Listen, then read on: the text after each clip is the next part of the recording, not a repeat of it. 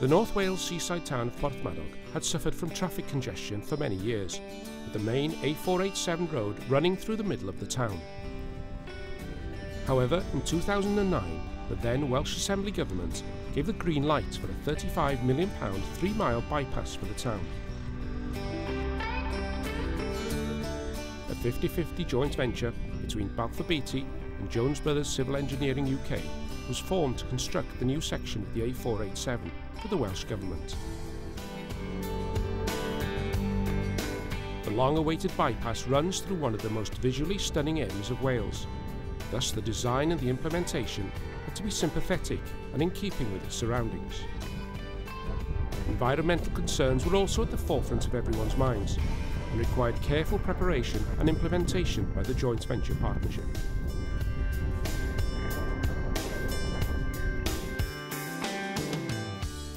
Detailed design and construction work by Balfour Beatty and Jones Brothers began in January 2010. In addition to the usual challenges of completing a complex civil engineering project on time and on budget, the joint venture had other significant hurdles.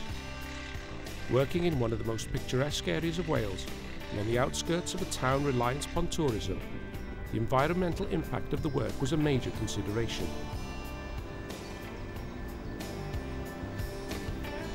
In addition to frequent consultation with the local community, the joint venture produced a regular bilingual newsletter that was delivered to homes in the area.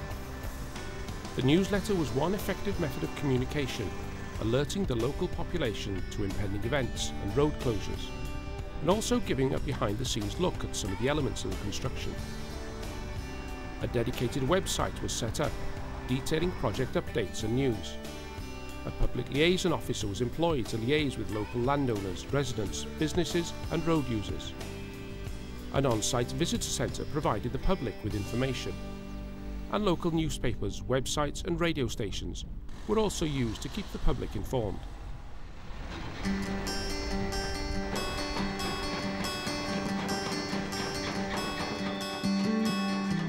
The biodiversity of the surrounding area was also something that had to be continually considered.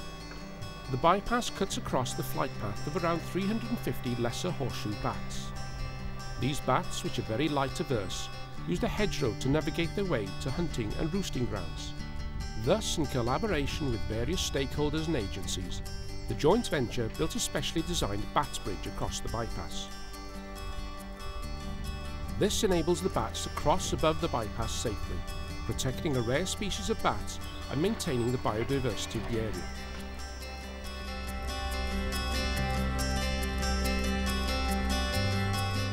Another bridge which offered a different sort of challenge was a 140-metre 3-span viaduct. This was constructed to carry bypass traffic over the environmentally sensitive Glaslyn, running parallel to the existing Cambrian Coast mainline railway. In April 2011, one of the biggest cranes in Europe was brought in to lift and install 9 steel beams in a carefully planned sequence over several weeks. Weighing 630 tonnes, the crane is one of only 3 of its kind in Europe. Following consultation with Environment Agency, the Countryside Council for Wales and other stakeholders, a temporary causeway was constructed to allow movement of materials across the river before the completion of the permanent bridge. Rock from the adjacent Minffordd quarry was transported in 70-tonne dump trucks and placed in the riverbed, progressively working out from the east bank.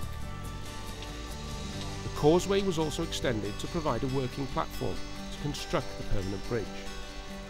Today, over 10,000 vehicles a day use this viaduct to cross the river. With the Glaslyn viaduct in place, the summer of 2011 was spent completing all the final surfacing and boundary works.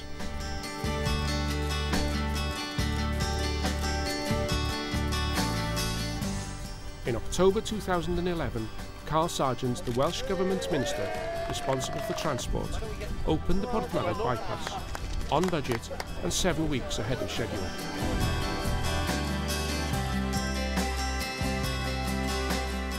The joint venture of Balfour Beatty and Jones Brothers brought relief from traffic congestion to the citizens of Porthmadog. while preserving the natural environment and biodiversity of the surrounding area.